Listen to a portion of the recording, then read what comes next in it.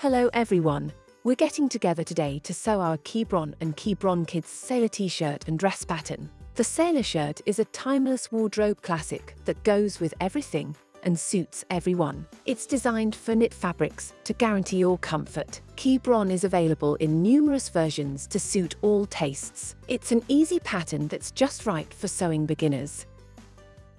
Let's take a look at the different options available. First, the length. Quiberon is available as a top that reaches the hips or as a dress that stops above the knees. The neckline features the traditional boat neckline, but also a high collar for cooler seasons. Sleeves are available in 4 lengths: short, 3/4, long with cuffs or long without cuffs. For children, the left shoulder is buttoned to facilitate the passage of the head. For women, this opening is optional. Another option, only available for women, is a slit on the sides of the top or the dress. The finishing touch is the optional chest pocket. Since this pattern is designed to be made in knit, I recommend sewing directly on the serger. The use of this machine is not mandatory, and knit fabrics can be sewn on a sewing machine. In fact, you can find a technical video on the subject on our channel, where I explain all my techniques. In this video, I'll mainly be using the serger to do my stitching, but keep in mind that the steps will be the same if you're stitching by machine. When you say sailor t-shirt, you also say stripes. On our channel you'll find a technical video on how to match stripes, in which we share our tips for creating garments with impeccable pattern and stripe matches. You can use any knit to sew your sailor t-shirt or dress. You could, for example, choose jersey, French terry, waffle jersey, full Milano knit, interlock, or brushed sweatshirt. The key is to use a stretchy material for a comfortable garment. For the pocket, on the other hand, you can use a non-stretch fabric in warp and weft. As for supplies, we'll need fine woven interfacing for the button placket, a special jersey or stretch needle for sewing the pocket, finishing the neckline, and assembling your sailor t-shirt on the sewing machine. I strongly recommend that you get a double jersey or stretch needle here too, for finishing worthy of ready-to-wear garments, but it's not essential. We'll also need buttons for the shoulder opening. I recommend buttons between 9 and 12 mm in diameter. You can also use snaps with the same diameter. To finish, you'll need a 3 cm band cut in the bias or store-bought bias binding to finish the boat neckline. The length you'll need varies according to size and is available in your tutorial. Here we have a sailor t-shirt in French terry navy and off-white. It's a top version with 3/4 length sleeves and a boat neckline. On the left shoulder is a button placket to facilitate the passage of the head and small alabaster-colored buttons. Here's a little sailor t-shirt for summer in organic jersey with an Icelandic motif. It's a short-sleeve top version. The chambray pocket adds a touch of cuteness to the garment. The boat neckline is fastened with twilight-colored buttons. When the weather cools down, here's a long-sleeve top version with cuffs in Ikatee's petticoat, red organic jersey. It features a high collar and placket fastened with mahogany buttons.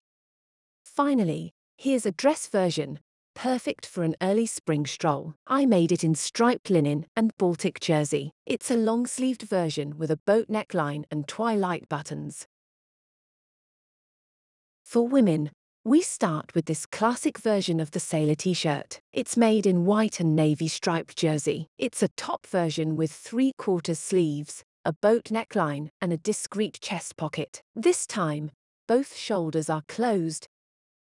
This is a short-sleeved top in fine sand and off-white striped jersey. There's slits at the bottom and a button placket. I chose pecan buttons to match the fabric. Now here's a long-sleeved top in white and red striped jersey. A high collar and a pocket in plain red jersey enhance this sailor t-shirt. This version doesn't have a button placket. And finally, here's a dress in navy full Milano knit. It has long sleeves with cuffs and a high collar. This time we've got a button placket on the shoulder, fastened with gold buttons to give the dress a chic edge.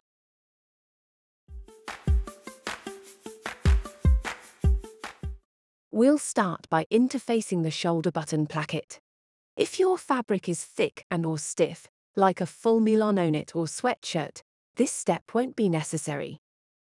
The front and back shoulders are interfaced on the wrong side. Place our interfacing piece and iron without steam until the glue has melted.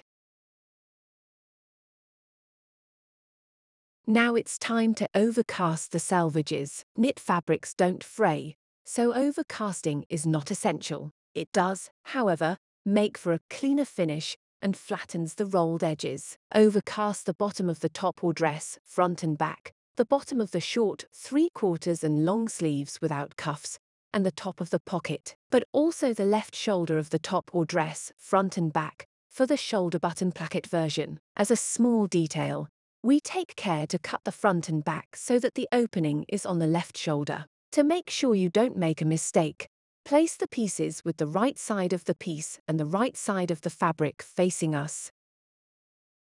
We can now pre-iron the tucks. For women, all tucks are 2 centimeters.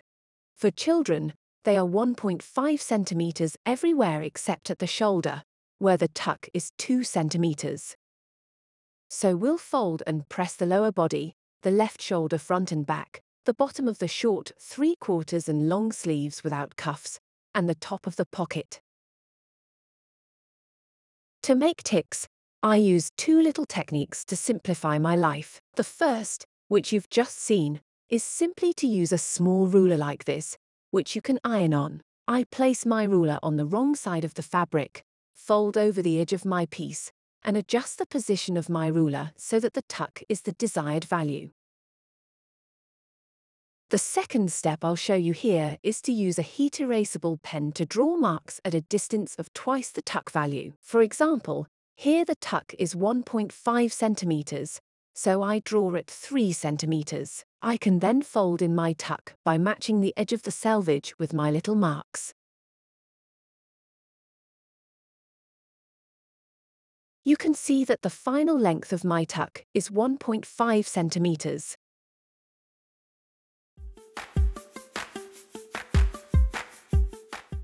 Now that it's folded, you can top stitch the pocket top tuck at 1.5 centimeters for women and 1 centimeter for children. You can use a zigzag, stretch or straight stitch with a double needle. Here's how it works for each stitch. Here the stretch stitch, the double needle straight stitch, and the zigzag stitch. My favorite technique is the double needle straight stitch. It really looks like professional sewing.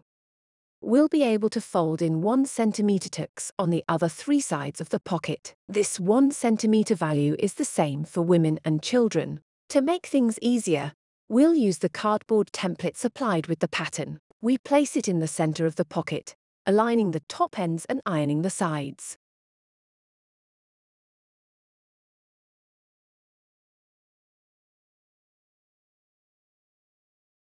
Our pocket is ready to be sewn. We place it on the front according to the markings and pin all the way around. Here, my pocket doesn't quite match my markings because my ticks on the sides aren't exactly 1 centimeter apart. If this is the case for you too, no problem, just iron again or center your pocket on the markings. We can now top stitch the 3 sides of the pocket on the sewing machine using a straight stitch 2 millimeters from the edge. Here's how it looks once the pocket has been sewn. Don't hesitate to unstitch and redo if your sewing isn't regular enough.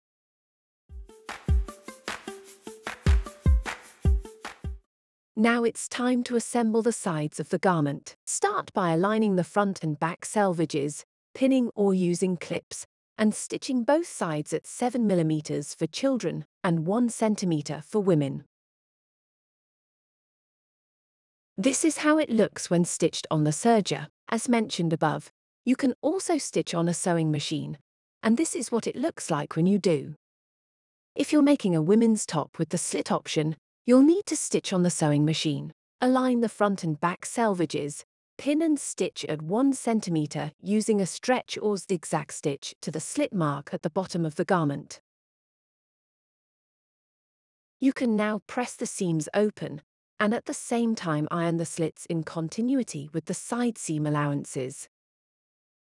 Sewing knit fabrics by machine can distort the material, and in this case my sides are no longer the same length. To remedy this, you need to unstitch and start again, modifying the machine settings or using thin paper, as I show you in the technical video on how to sew knit fabric on a sewing machine.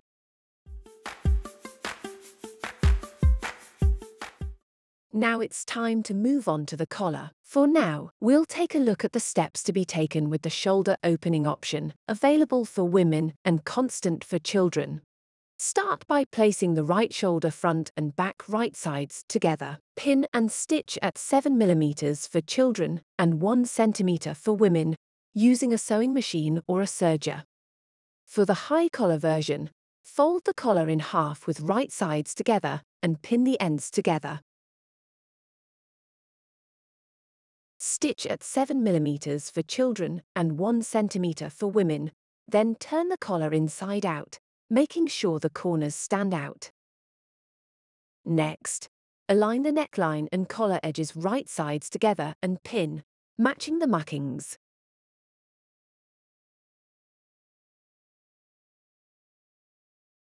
Fold the button placket wrong side out over the collar at both ends.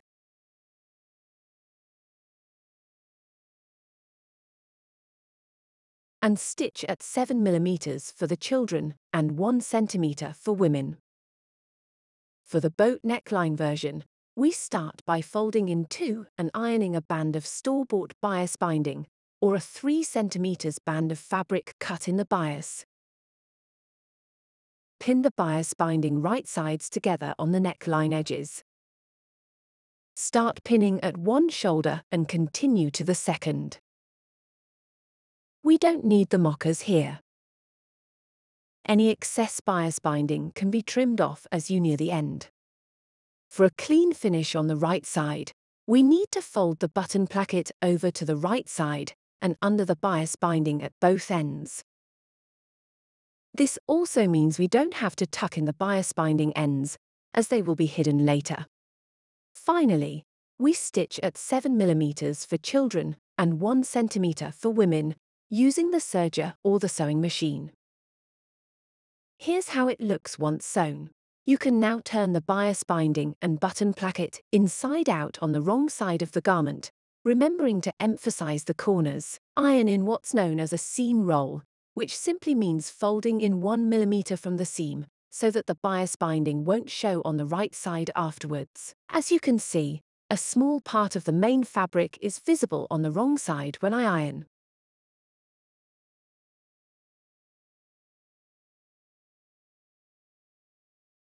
Check that the bias binding doesn't stick out on the right side, and pin all the way around the neckline. This step is not essential, as the bias binding has already been ironed in place. However, it will help us achieve a nice, even top stitch. If you'd like to add a label, size label for example, pin it in the middle of the back.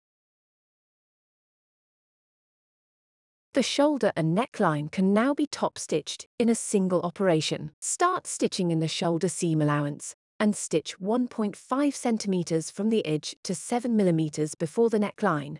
Leave the needle in the fabric, turn the fabric 90 degrees and continue stitching, this time at 7 mm, all along the neckline. At the second shoulder, we stop 1.5 cm from the edge, turn the needle 90 degrees, and continue stitching all the way to the end.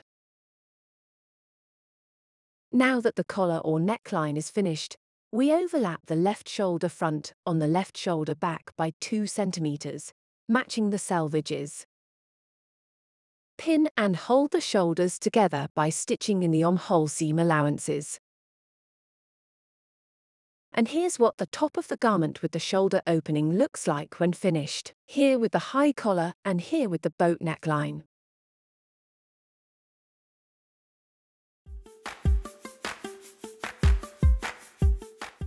Now we move on to assembling the collar or boat neckline if you're making the women's version without a shoulder opening. Start by placing the shoulder front and back right sides together, pinning and stitching at 1 cm. Repeat on the other shoulder, as I've already done here. For the high collar, fold the collar in half, right sides together, and pin the ends together. Stitch at 1 centimeter along the height. Now fold the collar right sides out and iron. Ironing it well now will make the final ironing easier when the product is finished. Place the neckline and collar edges right sides together. First pin the mockings, matching the neckline seam to the center back of the garment. Then stretch the neckline quarters to pin the rest.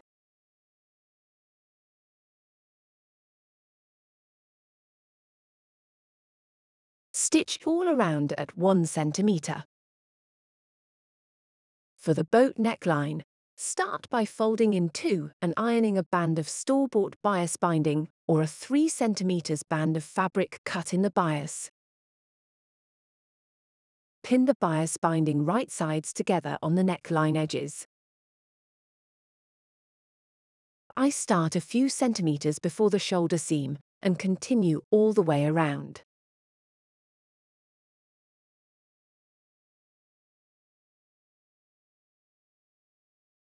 When I return to my starting point, I trim any excess bias binding.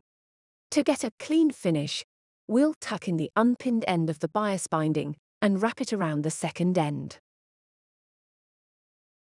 The edge of the tuck must be aligned with the shoulder seam, as shown here. Finally, stitch 1 centimeter all the way around the neckline using the serger or machine. The bias binding can now be turned inside out on the wrong side. I start by cutting in the bias binding's seam allowances to reduce any excess thickness. To make things easier afterwards, I fold the bias binding with my fingers to give it the final shape I want to achieve. This is an optional step that will work particularly well with cotton bias bindings, which are quite stiff. I iron the bias binding with the famous rolled seam technique we talked about earlier. The bias binding is folded 1 millimeter from the seam so as not to show on the right side when worn.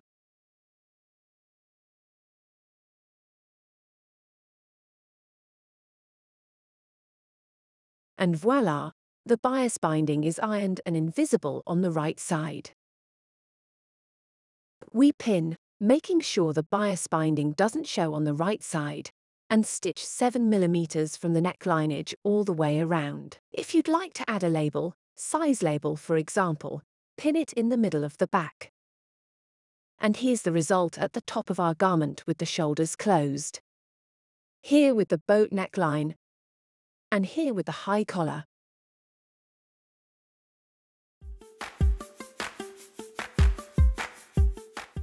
Now it's time to assemble the sleeves. For all versions, start by folding the sleeves in half with right sides together. Align and pin the edges of the undersleeves together. Finally, stitch at 7 millimeters for children and 1 centimeter for women. Short 3/4 and long sleeves without cuffs are finished with a tuck at the bottom. The tuck, previously ironed, is folded back by 2 centimeters for women and 1.5 centimeters for children. Pin and stitch all around the bottom of the sleeves with the sewing machine at 1.5 centimeters for women and 1 centimeter for children. I'll show you how to stitch the sleeve, which has a small circumference, on the sewing machine. The sleeve is placed on its wrong side so that it can be stitched on the right side. The risk would be to stretch the fabric when stitching the hem, so our trick is to place the presser foot inside the sleeve and stitch as if rolling the sleeve around the foot. This way, the sleeve is never stretched. I remove the pins as I stitch. You can stitch with a double needle, as I do here, or with a zigzag stitch. The advantage of stripes is that I can use them as a guide to stitch my hem regularly. Here you can see that I have one needle stitching in an off-white stripe, and the second in navy. By following this guide, my hem is super regular. Here's how it looks when sewn. For the long sleeves with cuffs, we'll fold the cuffs lengthwise right sides together, pin the ends together and stitch at 7 millimeters for children and 1 centimeter for women. Then fold the cuffs wrong sides together, this time vertically, and press well. Finish by placing and aligning the selvages of the bottom sleeves right sides together with those of the cuffs. If your fabric is patterned as shown here, you'll need to make sure that the cuffs run in the same direction as the sleeves. Pin the turn, matching the undersleeve seam with the cuff assembly. Repeat with the second cuff. Then stitch at 7 mm for children and 1 cm for women. Finish assembling the sleeves by threading them into the body right sides together. Align the armhole selvages, matching the mockings, and pin well. For the assembler seams, lay the margins on opposite sides to avoid over-thickness. Finish by stitching at 7 mm for children and 1 cm for women. And here's how the different sleeves look when assembled on the garment. We have short sleeves, 3/4 sleeves, long sleeves with cuffs, and long sleeves without cuffs.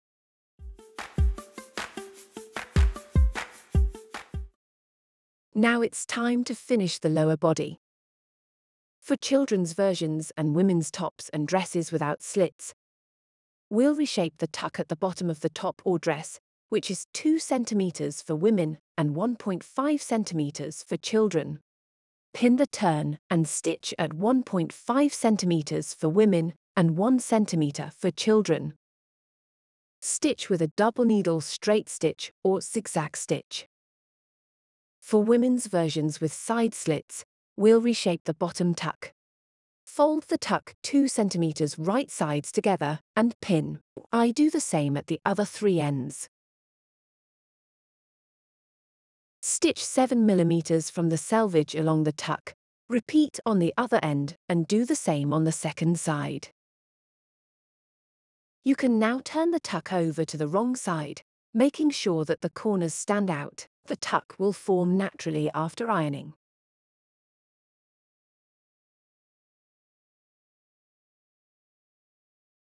If necessary, iron again if the fold is no longer sufficiently marked, and pin all the way around. Now stitch the bottom of the garment and the slit in a single stroke. Here's how it looks. I start my stitching on one side, just after the slit, and stitch 1.5 cm to the other side. When I'm 5 mm from the slit, I leave my needle planted in the fabric and turn my work 90 degrees under the presser foot. I stitch along my slit 5 mm from the edge, like this. I then pick up the bottom stitch, stitching 1.5 cm from the edge. When I reach my second slit, I repeat these steps and finish my seam stitch in stitch with the beginning. The last thing to do if you're making the shoulder opening is to embroider the buttonholes following the mockings on the front shoulder and sew the buttons opposite on the back shoulder. If you prefer, you can also attach snaps following the mockings.